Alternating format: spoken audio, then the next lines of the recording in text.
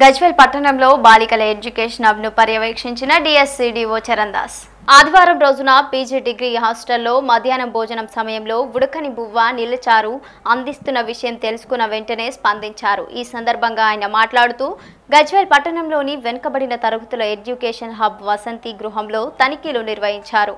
విద్యార్థులను అడిగి తెలుసుకున్నారు. భోజన సమయంలో వంటకాలు కూరగాయలు అందించే విధాన స్వయంగా పరిశీలించి చూశారు. అనంతరం ముగ్గురికి మెమోలు జారీ చేశారు. కాగా వార్డెన్ జ్యోతితో ప్రత్యేకంగా సమావేశం ఏర్పాటు చేసి ఇక ముందు ఇలాంటి సమస్యలు రాకుండా చూసుకోవాలి అని హెచ్చరించారు. ఈరోజు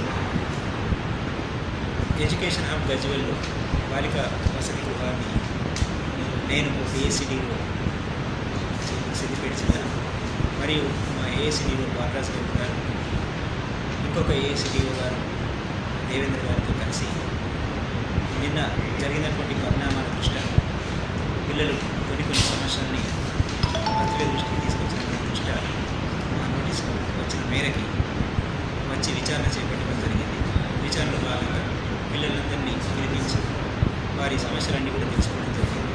సో వారికి ఉన్న సమస్యలన్నీ కూడా ఈ 2-3 డేస్లో పూర్తిగా పరిష్కారం అయ్యేలాగా తగిన చర్యలన్నీ తీసుకోవడం జరిగింది.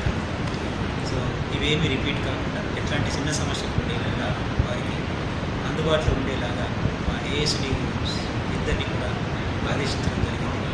వారు 1 వీక్ వరకు క్లోజ్గా అబ్జర్వేషన్ చేస్తూ చిన్న సమస్యలు కూడా కూడా వారిని చర్యలు తీసుకోవడానికి వారికి తగిన ఆదేశాలు ఇవ్వడం